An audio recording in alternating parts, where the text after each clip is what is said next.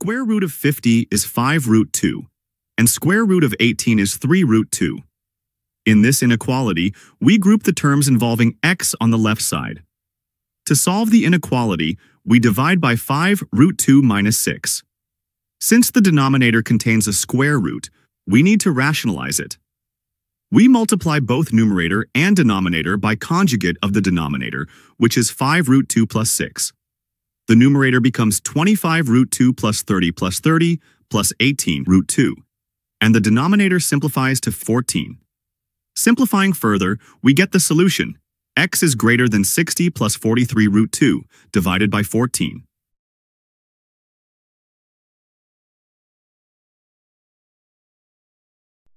In this question, we are expanding 1 plus ax raised to the power n.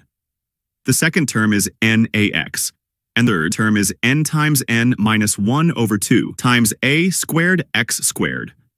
Now, we compare this with the given expression. The coefficient of x is negative 1 over 3, and the coefficient of x squared is 5 over 36. From the first comparison, we know that n times a equals negative 1 over 3. Thus, a squared equals 1 over 9n squared. Substituting this into the equation for the coefficient of x squared, we get n times n minus 1 over 2 times 1 over 9n squared equals 5 over 36. Simplifying this equation, we find that n equals negative 2 over 3. Now, we substitute n equals negative 2 over 3 into the first equation. Negative 2 over 3a equals negative 1 over 3. Thus, a equals 1 over 2. Moving on to part b, the coefficient of x cubed is n times n minus 1 times n minus 2 over 1 times 2 times 3 times a cubed. Substituting n equals negative 2/3 and a equals 1/2 in the expression, we find that the coefficient of x cubed is negative 5 over 81. In this question, we use formula for the area of a triangle. Half times x plus 7 times sine 30 equals 36. Since sine 30 is half, we multiply both sides of the equation by 4. Simplifying gives us the quadratic equation. X squared plus 7x minus 144 equals 0. We factor it as x plus 16 times x minus 9 equals 0. Since the length is always positive, we take x minus 9 equals 0, so x equals 9. The length of AB and AC are 9 and 16 respectively. To find the length of side BC, we use the cosine rule. BC equals square root of 9 squared plus 16 squared minus 2 times 9 times 16 times cosine 30. Simplifying this gives BC equals 9.36. Next, for part C, we will find the smaller angle, ACB, using the sine rule. Sine angle ACB over 9 equals sine 30 over 9.36. Taking the inverse sine gives angle ACB equals sine inverse of sine 30 over 9.36 times 9th. So, angle ACB approximately equals 28.7 degrees. Finally, to find angle ABC, we subtract the sum of the two other angles from 180. Angle ABC is 121.3 degrees.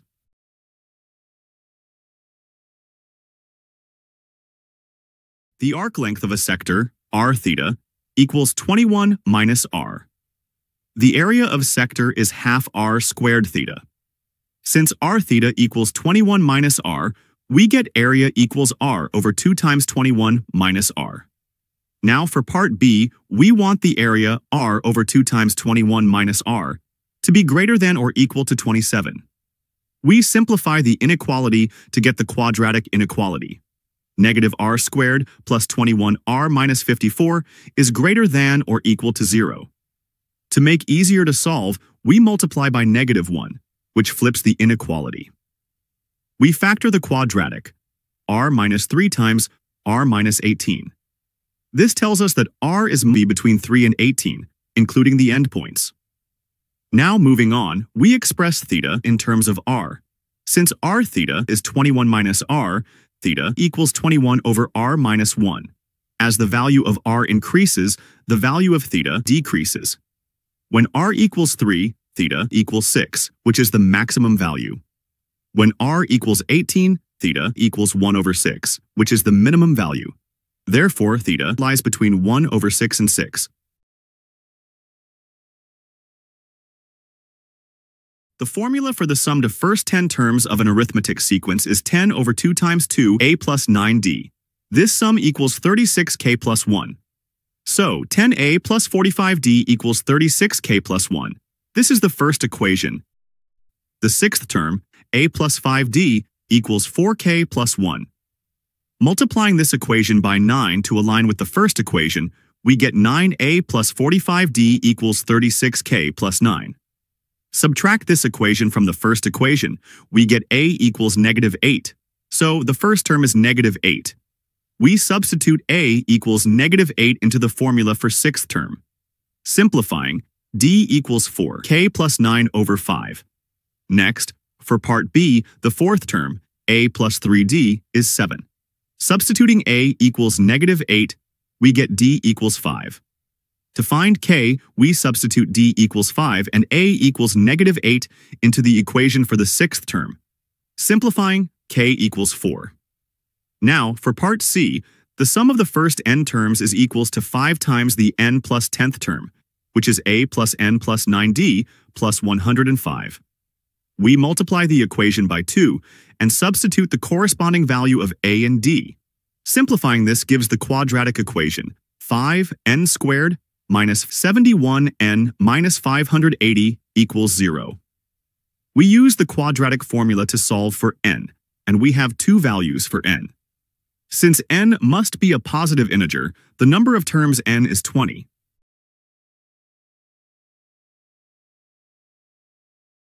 To find the distance between points A and B, we start by calculating the distance when t equals 0. Since sine 0 is 0, the distance at t equals 0 is simply 2. Next, we find the distance when t equals pi over 6. We know that sine pi over 2 is 1. The distance is e to the pi over 3 plus 2. The difference is e to the pi over 3, which represents the distance between points A and B. To find the velocity, we differentiate the distance function with respect to t. Using the product rule, ds over dt equals 2 times e to the 2t times sine 3t plus 3 times e to the 2t times cosine 3t. We then evaluate the velocity at t equals pi over 3. Since sine pi equals 0, the first term disappears. Also, cosine pi is negative 1. So, the velocity at t equals pi over 3 is negative 3 times e to the 2 pi over 3.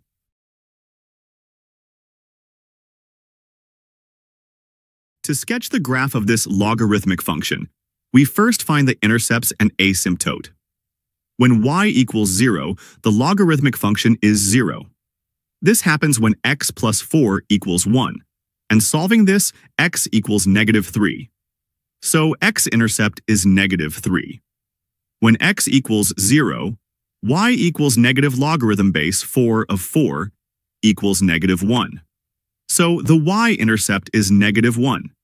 In logarithmic function, the argument must be positive, meaning x must be greater than negative 4.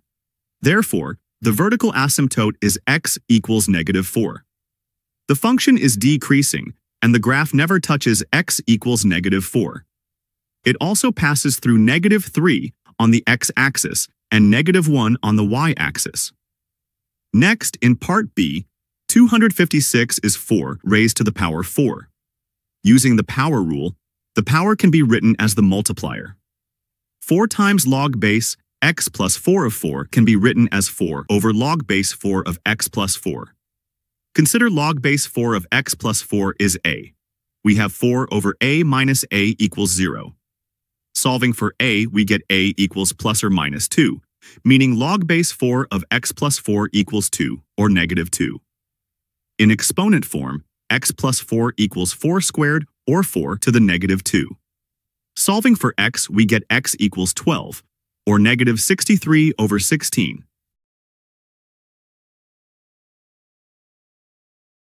In this question, vector AB equals the sum of vectors AD, DC, and CB.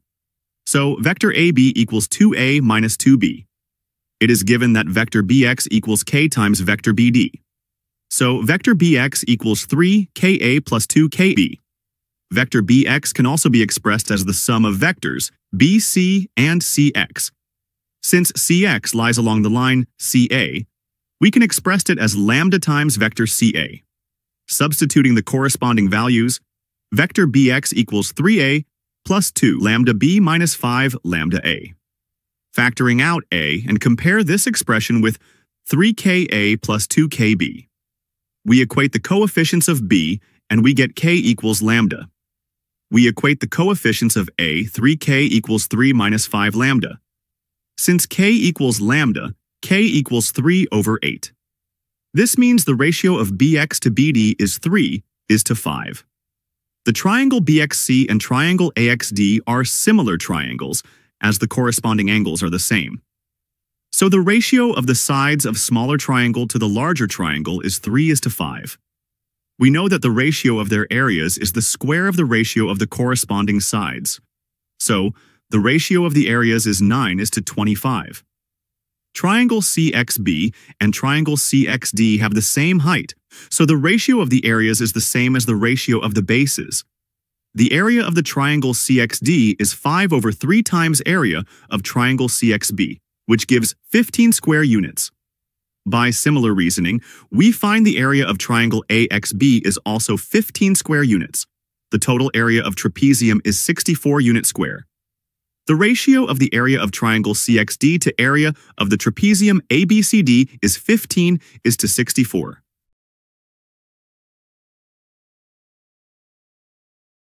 In this question, sketching helps a lot. On line K, there are 2 points, A and B. Point B is 5 units up and 10 units right from point A. The gradient is 1 over 2. Using the point-slope form of a line, we can find the equation of the line K. The equation of the line K is y minus 3 equals 1/2 times x plus 4. Simplifying, we get y equals half x plus 5. The ratio of the line segment AC to CB is 4 is to 1. This means C is 4 units up and 10 units right from point A. So the coordinates of point C are 4, 7. The line L is perpendicular to the line K, so the gradient of line L is -2. Since points C and D are on the line, the gradient of CD Q minus 7 over P minus 4 is -2. Therefore, Q minus 7 equals -2 times P minus 4. Using the distance formula, CD squared equals P minus 4 squared plus Q minus 7 squared. The length of CD is 8√5. So, CD squared is 320, and substituting Q minus 7 equals -2 times P minus 4 into this equation gives 320 equals 5 times P minus 4 squared. Divide both sides by 5, and taking square root, we get P minus 4 equals plus or minus 8. Since P is less than 0, we take P minus 4 equals -8. Thus, P equals -4.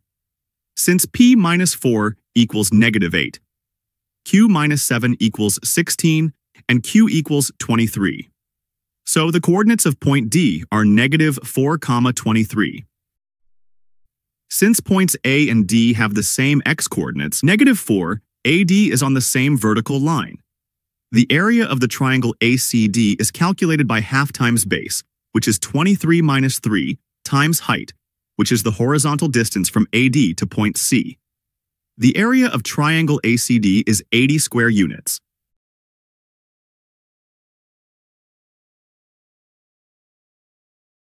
In this question, the sum of the roots is -k over 2, and their products is 2.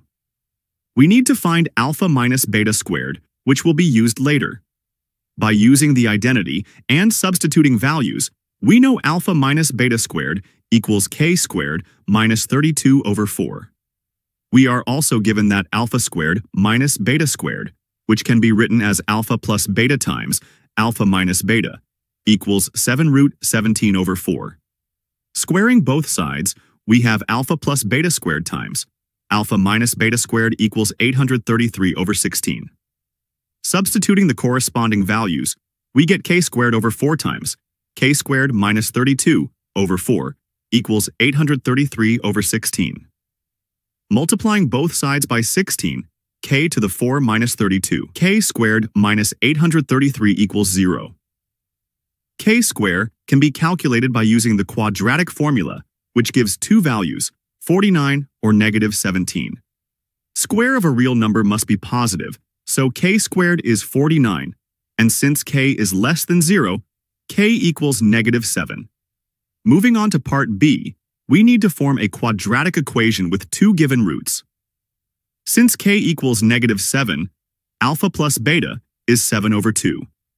The product of the two roots is 7 root 17 over 4. Alpha plus beta is 7 over 2, so alpha minus beta equals root 17 over 2.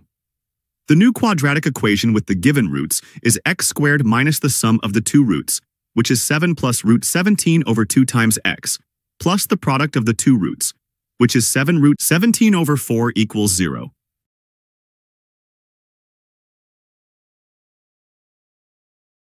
In this question, we need to prove two trigonometric expressions are the same. We start from multiplying the two brackets and then simplifying the terms. We have 3 times cos theta sine theta plus 2 cos squared theta minus 2 sine squared theta. Alternatively, we have the expression 3 over 2 times sine 2 theta plus 2 cos 2 theta. From trigonometric identities, sine 2 theta equals 2 sine theta cos theta, and cos 2 theta equals cos squared theta minus sine squared theta.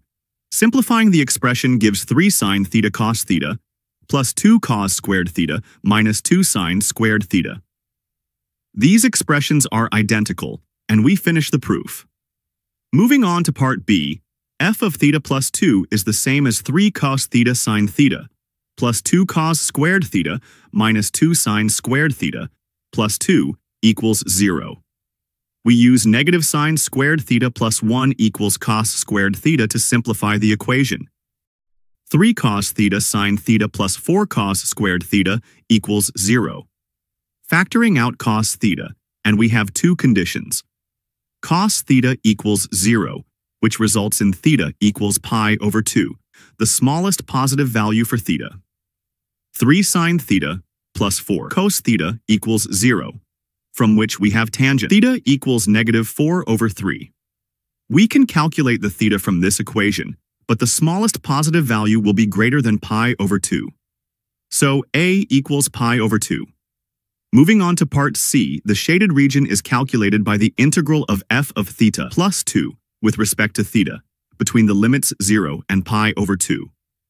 Integration gives negative 3 over 4 cos 2 theta plus sine 2 theta plus 2 theta. Substituting the limits and solving the expression, we have the final result. 3 over 2 plus 2 pi, which represents the area of the shaded region.